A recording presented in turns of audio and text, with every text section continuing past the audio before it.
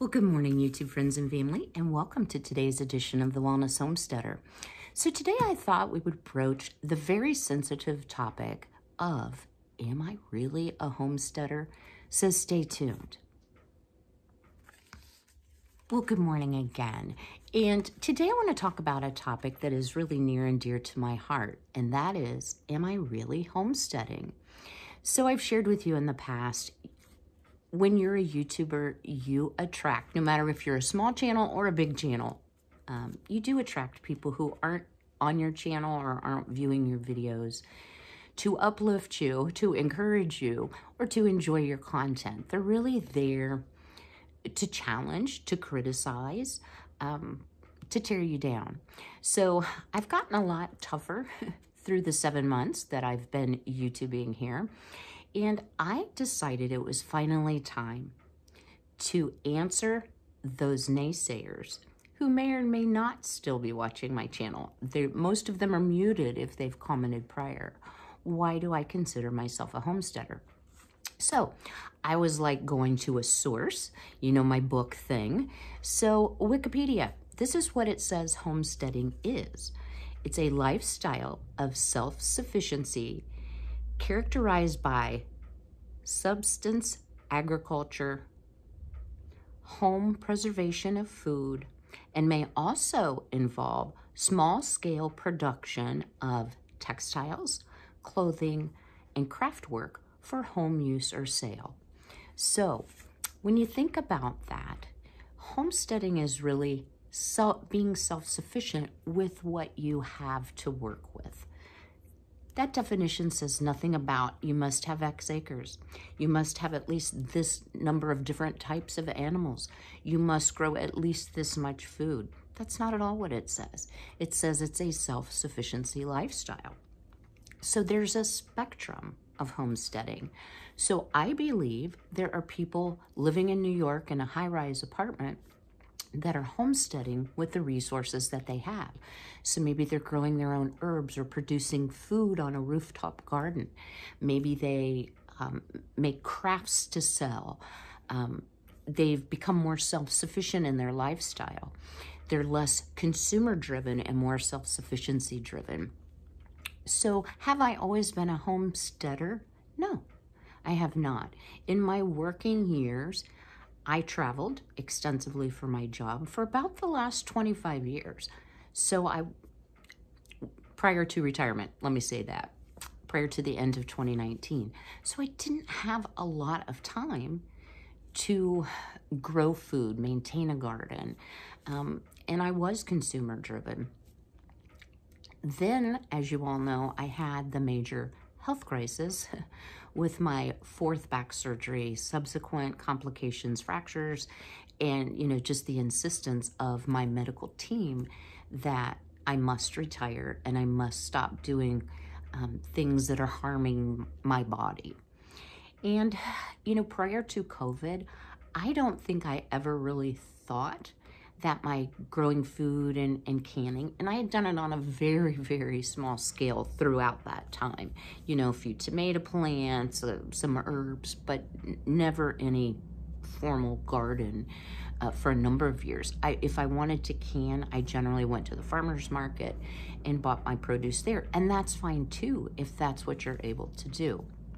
However, I was speaking with my son yesterday, and I thought this was very interesting. And I've shared before, my son, Ben, is 36.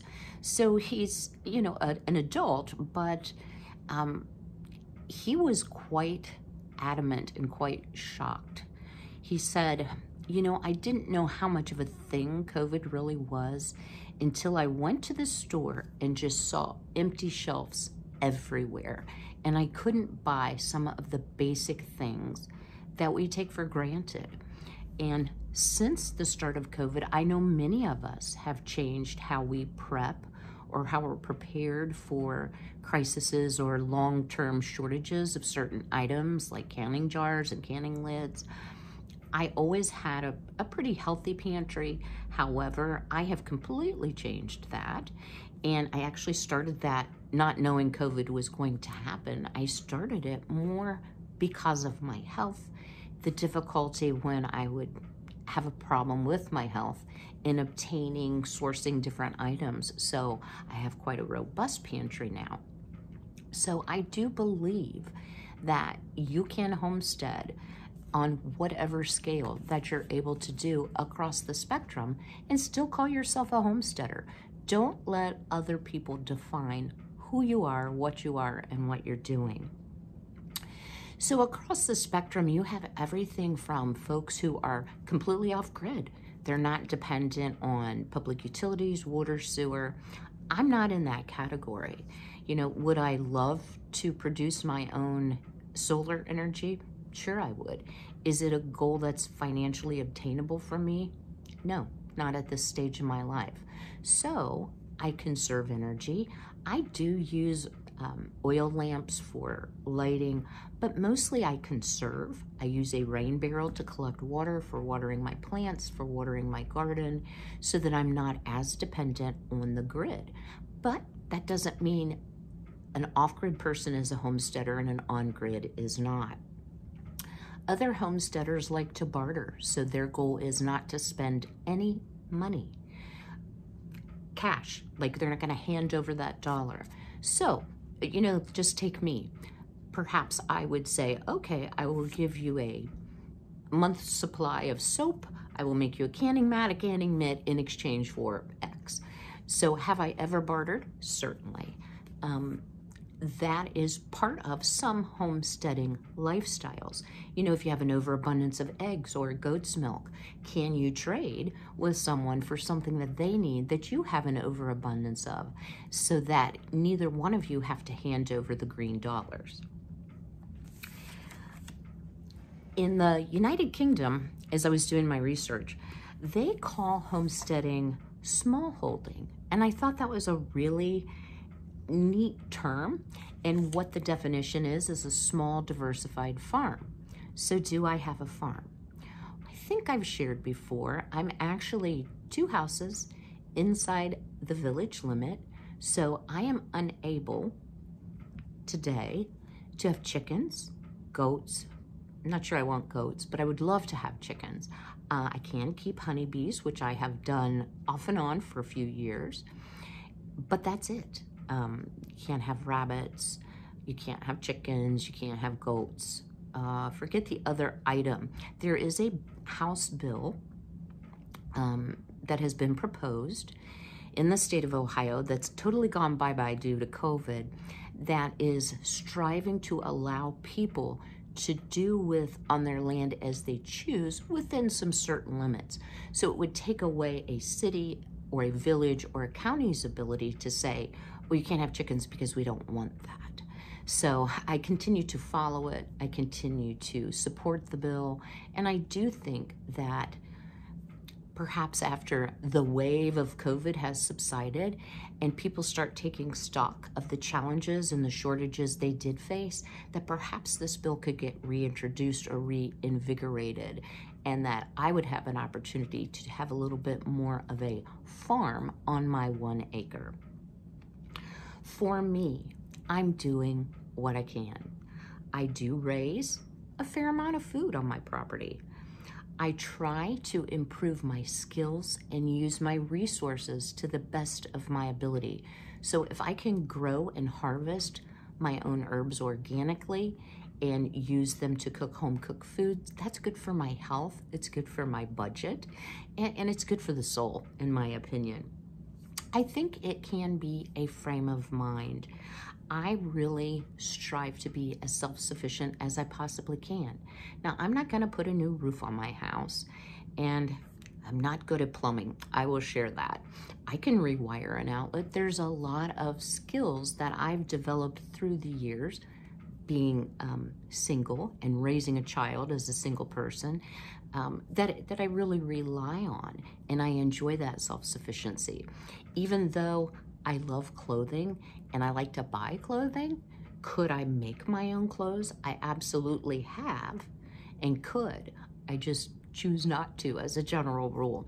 But having that skill of being able to sew, to know how to make useful things for your house, whether it's cleaning products, bath and body products. And that's why I'm bringing you a lot of the videos that I bring you. on how to make your own fill in the blank, because I want to share those self-sufficiency skills that I've developed as a homesteader. I do want to not just be a consumer. I would like to, instead of just consuming pre-made goods, I would like to be able to produce those goods. And when I can afford to be a consumer, then be a consumer. You know, I have a lot of books. I've shared a few of them with you. I can leave links in the description box below. I had seen this book, I'll say advertised, but highly touted. And it's John Seymour's Self-Sufficient Life and How to Live It, the complete Back to Basics guide. And I was so excited.